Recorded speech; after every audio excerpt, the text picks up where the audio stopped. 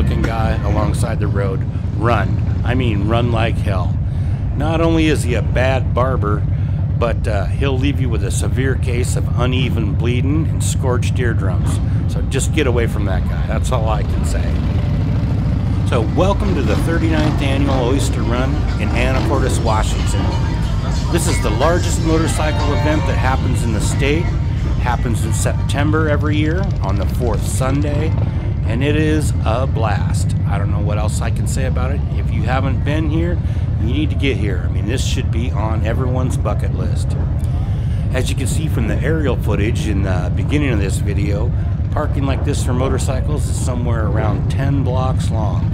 I put the drone up in the middle of the thing and kind of panned out one way and flipped it around and panned out the other, and it's like this all day long on Oyster Run Sunday. The event itself started back in the 80s, I think 82 or 83.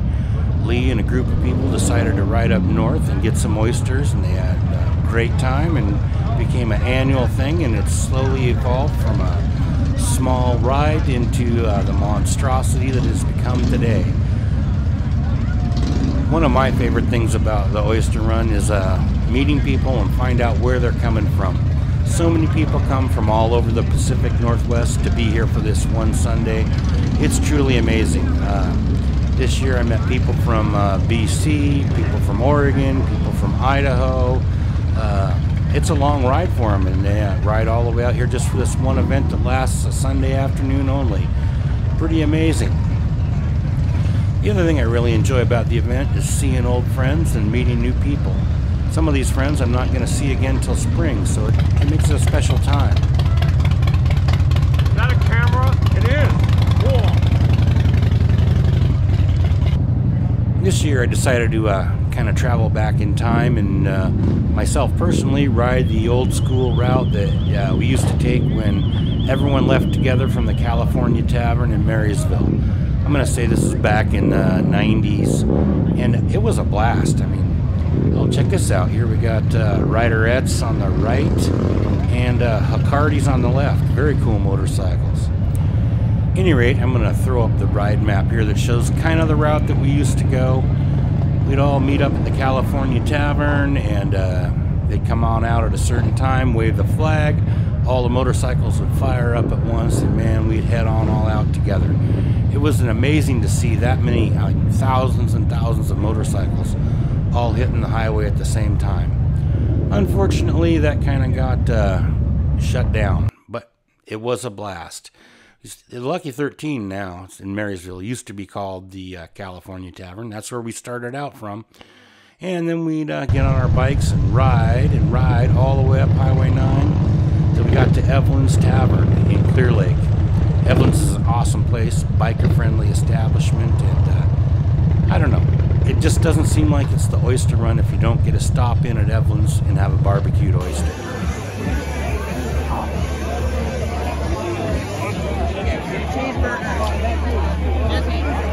Sorry. Oh, you're good, man.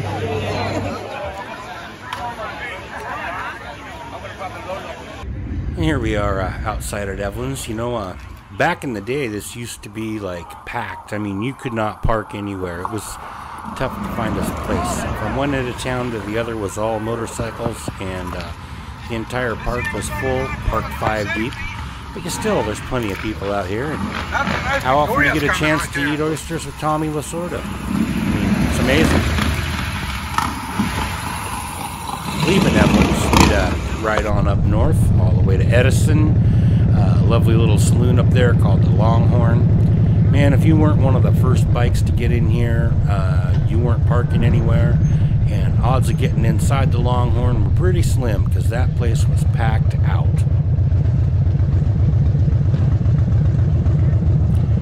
And it's still great to stop in at the Longhorn Saloon on Oyster Run Sunday and relive the old days. It still packs out pretty good in there. Not like it used to be, but lovely Indian parked out front this year. Man, I love that bike.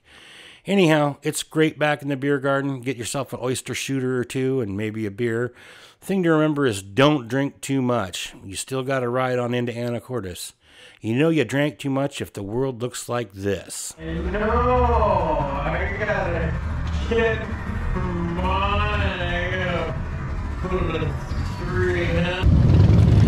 And here we are, right at the very beginning, entering downtown Anacortes, Washington. Yeah, I had a great time at this year's Oyster Run. It was really nice to see a lot of my old friends. Oh, and here's the Seattle Cossacks. They're performing during the Oyster Run. Always a crowd favorite. These guys are incredible. The stunts and precision riding that they do is really amazing.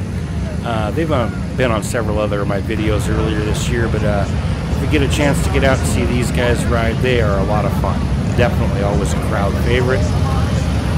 After watching a bit of this, it's probably time to check out the local scene. I think we're going to head on into a club. All the clubs and bars are open on Oyster Run Sunday, so